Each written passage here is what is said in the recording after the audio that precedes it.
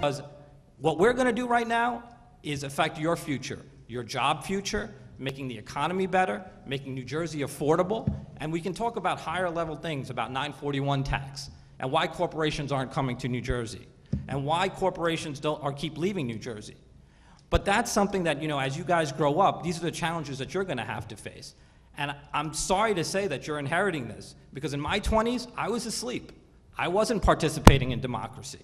And this is what I'm left with, trying to fix up the mess of baby boomers who come around and say all the things about how I'm doing things wrong.